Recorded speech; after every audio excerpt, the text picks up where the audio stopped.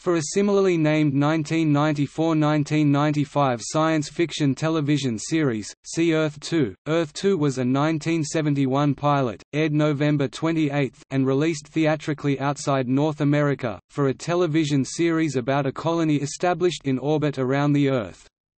A WABE production in association with Metro-Goldwyn-Mayer Television, it starred Gary Lockwood, Anthony Franciosa, Lou Ayres and Mariette Hartley. The film was written and produced by William Reed Woodfield and Alan Balter, and directed by Tom Gries. Plot: 3 men are launched from Cape Kennedy in a typical Apollo-style launch. A red Chinese agent is killed in the water nearby before he can sabotage the rocket launch. The President Lou Ayres of the United States announces that the 3 men and their ship will be the nucleus of a new nation, and asks Americans to turn their lights on that night to show support for the project.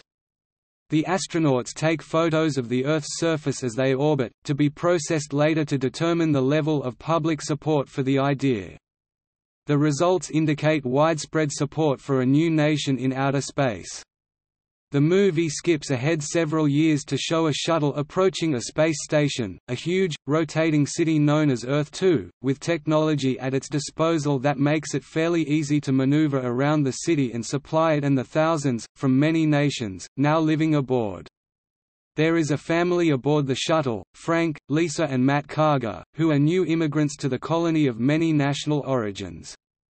Shortly after arrival, Earth II's administrators, including David Seville Lockwood, become aware of a nuclear warhead in orbit that comes close to Earth 2 every few hours.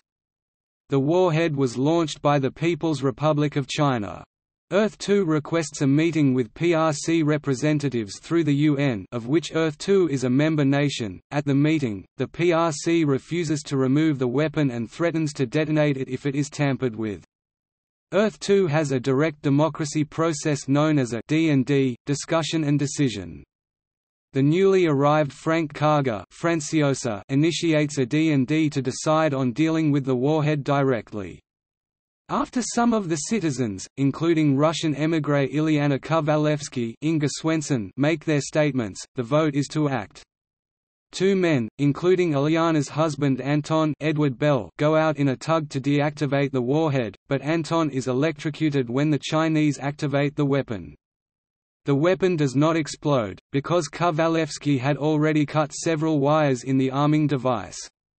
The tug operator rescues the technician, discards his tool caddies, secures the bomb and brings both back to Earth 2. Ilyana is told that Anton will be disabled for life as a result of his injuries unless surgery is attempted.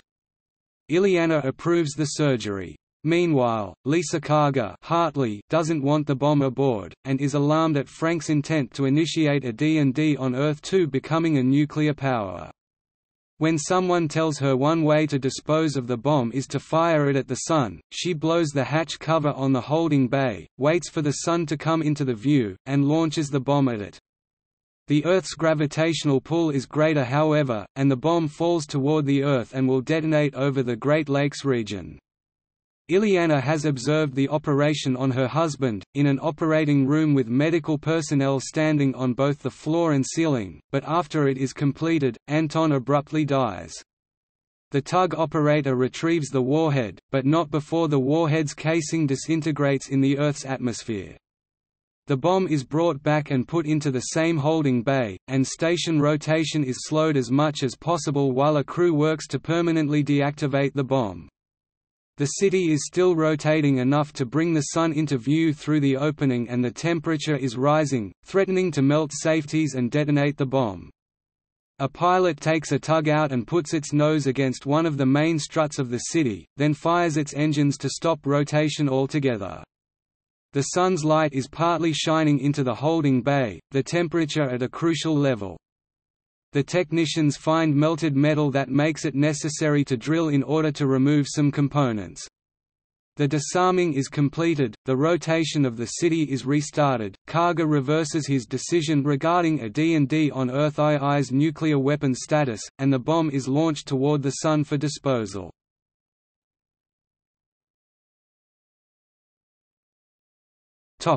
Notes We see in the movie that even toy guns are prohibited on the station, and that the communications port in an apartment is used for both the television receiver and the telephone. Frank has to mute the television to answer the phone next to it. The operating room in the hospital has support staff standing on the ceiling to aid the doctors. Very shortly after this American-produced movie was produced, and 34 days before it was broadcast, the United Nations, with a membership in which the majority of nations now recognized Communist China, voted October 25 to expel the representatives of the Taiwan-based Republic of China, an original member since 1945, and admit the Beijing-based representatives of the People's Republic of China, founded 1949, in its place. Thus, the movie was outdated when it was broadcast. 8 years later, the United States itself shifted recognition to Communist China while maintaining unofficial relations with Nationalist China. In a 1998 interview with Sci-Fi Channel magazine promoting the 30th anniversary of 2001, A Space Odyssey, Gary Lockwood stated that he hated working on the Earth 2 production, due to its complexity. The map used in the control center is a Dymaxion map, designed by R. Buckminster Fuller, who was also listed in the credits as technical advisor for Earth. In 2010, Film Score Monthly released Lalo Schifrin's score as part of their 5-disc collection of MGM Television Music, TV Omnibus, Volume 1 1962–1976.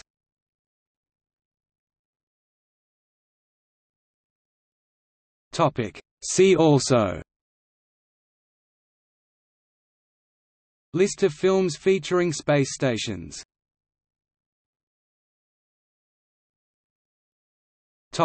External links: Earth 2 on IMDb.